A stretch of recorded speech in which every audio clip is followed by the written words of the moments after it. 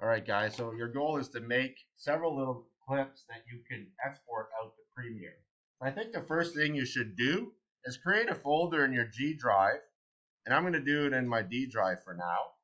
And just right click, new, call it game trailer, and maybe your name, okay? Because we often make mistakes and we're saving it on the wrong person's drive.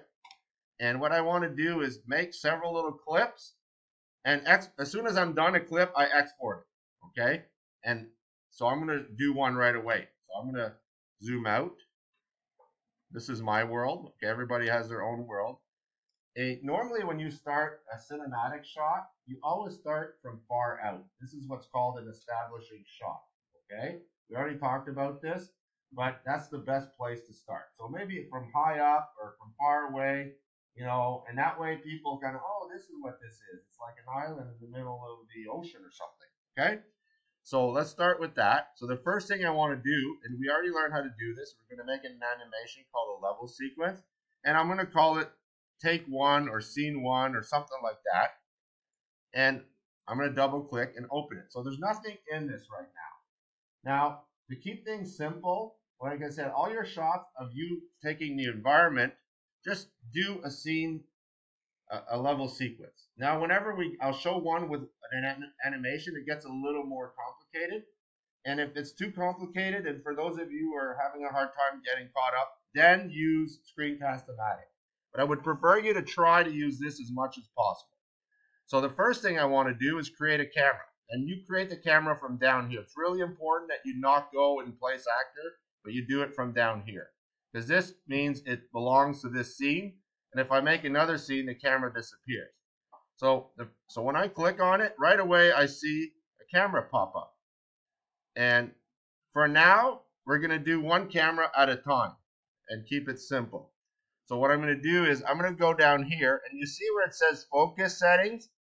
Really important that you change this to disable, because it'll be out of focus. Because this actually works like a real camera. And for now, since we're just beginning, we want to keep it extremely simple. So I want to start, but before I film, let's say I'm going to place my camera. And you see that since I'm in, if I click on this camera down here, see if I unclick it, it's like this. But if I click on it, it's all, you see this pilot active thing shows up. What that means is wherever I point, this is what it's filming. Okay? And so what I want to do now is I'm really happy with this. So I'm going to go down where it says transform and just press the X thing. So a keyframe. We've already learned how to do keyframe. So I want to move forward. And what I'm going to do is, so auto keyframing is enabled. I will click on this little key. So that means that if I move here and I just make a mistake and turn like that, well, it remembers. You understand? And if I'm like, okay, well, that was a mistake, so I'm going to do this, I delete it. And in fact, what I want to do here is move up. So using the same tricks, and make sure you slow down your camera here, okay? So like 3 or something, so you don't move too fast. And that's really too slow, just because this is a far shot. So I'll go the side, move up and down. So I'm going to go like this, and now I'm going to move forward. And the second I stop is when it's going to create the keyframe. So now it created the keyframe. I'm going to move forward. I'm going to make another one. I'm zooming. I decided I'm zooming on my castle for some reason. Okay, like you could choose something like that in your level. And I'm going to go like this. And I'm going to tell you right now, I know this is going to be too fast and I need to fix it. And I'm going to show you how to do that. So then I'm like, okay, let's pretend that's my first scene and I'm happy. All right. So I'm going to go here, press the space bar. Well, that's way fast, I find. So one of the things I'm going to show you to do is right click here where it says 30 frames per second. I think it's here. And make sure you change the show time as seconds, okay? Because it's normally in frames. And since we're beginners, it's just easier this way.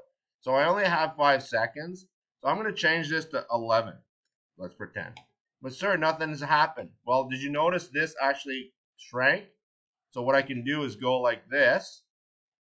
And what I'm going to do is, let's say I think I need 8 seconds. Even though this part is there, it won't show up.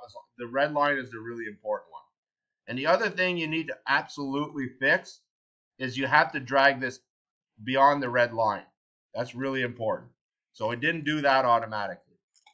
But so how am I going to make this shorter or go slower? Well, I don't need to redo the keyframes. I can just drag it, go like this, drag it, go like this, and I'm just guesstimating here. And now I'm going to go again. And let's go from the beginning. You can also go here and it'll go to the beginning. Press the space bar. See, that's kind of a nicer, going in, and you can still make it slower if you wanted to. Okay, so that's my first scene. I'm done. So I'm going to export this right now. So I'm going to go. Now this is important. Double check that on your computer, it should just have one type of movie sequencer. So you want this one to pop up. If something else pops up, just call me over. You want it to say AVI and choose. I'm going to recommend 1080p. Okay.